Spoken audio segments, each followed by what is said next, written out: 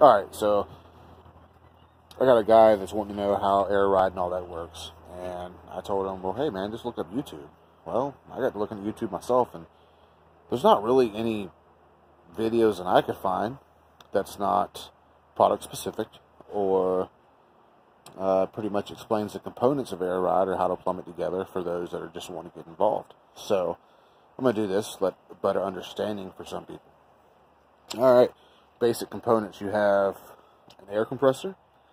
Most setups have two. If you want a fast recovery, you have your main air tank. You have solenoids, also valves. And then you have your air lines, and then you have your bags. Alright, so basically you have power coming from your battery, and that power comes to these relays. Now the relays are for the pumps. So with my specific system, I have a switch in the truck to where it doesn't get energized unless the truck is running, and I have to flip the switch on to have power to both the solenoids and the relays for the pumps. So the way the system works, you have your pumps, so they come online, both of them, and they will fill your tank. This is a 5-gallon tank. So how they know to shut off is a pressure switch. This pressure switch is 200 psi. So until this tank reaches 200 psi, this switch will keep these compressors running. That switch is wired to the relays. Alright, so this is my pressure sending unit. This tells me how much pressure I have in my tank to a gauge in the truck. So once we have air in the tank via both of your compressors, you have switches in the truck. The switches are wired to your solenoids. Now I have my bags on independent solenoids, and that's why there's 8 of them. Now, the only thing a solenoid do is open and close. So you can't really run one solenoid to fill the bag and release the bag on a regular tank setup. So in this setup, you have a solenoid here, a T, and a solenoid here. So the tank's pressurized. This solenoid's always closed unless I hit the switch. When I hit the switch, this solenoid opens to this T. This goes to my front driver airbag right here. Now, this bag will stay inflated until I hit the switch for this solenoid. When I hit the switch for this solenoid, this one's still closed. Here's our T. I hit the switch for this solenoid, air comes out from here. This releases the air.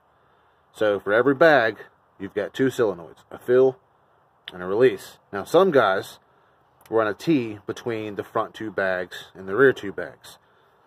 It's cool because you have 2 switches for up and down, but in a scenario where you've got a truck that, like me, I'm 280 and it's an extended cab, it's a longer truck, I want to be able to have independent control of each side, because if I had a T and I aired it up, well, the driver's side's naturally going to sit lower because my weight's on that side. So, not only that, going around corners and turns and things like that, having a T between each side, left and right, allows your truck to lean. Very, very, very bad lean going around corners. So it's nice to have independent valving for every bag. Now, as far as components go, that covers that. Of course, you know, you have your bag on the suspension. Air fills the bag. There is no valves on the bags. So your main function to keep air in the bags, to release air from the bags, and to put air into the bags relies on your solenoids.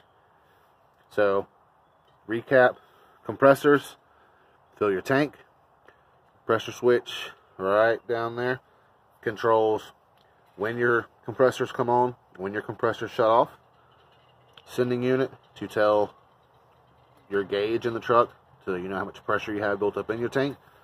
And of course you'll see along all 4 racks of my solenoids, I have sending units on each one for my gauges, so I know how much pressure is in each bag. 4-link suspension, best travel for you know, laying frame to locked up. Same thing on the front. You've got a bag in place of your coil spring.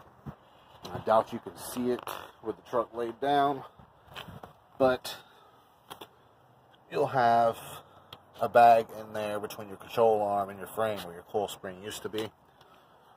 And that's on both sides in the front. And the same thing back here. You take away your leaf spring and then you 4-link. So then you have bags now that act as springs themselves to lift, lower, support weight, things of that nature. So I hope this helps you understand how this stuff works. It's not complicated once you know what each individual part does and how it goes together. Again, like I said, you've got main power from the battery, come back to your relays. From your relays, that main power goes to each compressor. The pressure switch turns the relays on and off to energize your compressors to fill your tank. Each solenoid is operated by a switch. You have a 3-position rocker switch, center being off, up being on, down being on. So on the 3-position rocker switch, obviously you push up, you're going to energize your first solenoid, goes to the T, fills your bag. You push down on your 3-position rocker switch, it's going to be wired to your secondary solenoid, which is going to release air and let the bag deflate, lower the truck down. But hit me up. Any other questions you guys got? My setup is very barbaric, so to say. Just enough to get the truck running or driving down the road. I'm in the middle of collecting parts to clean a lot of this stuff up, get my fender wells in, get my 22s on the truck, get a lot of this stuff covered so you can't see it. But I'll have more videos. Y'all take it easy.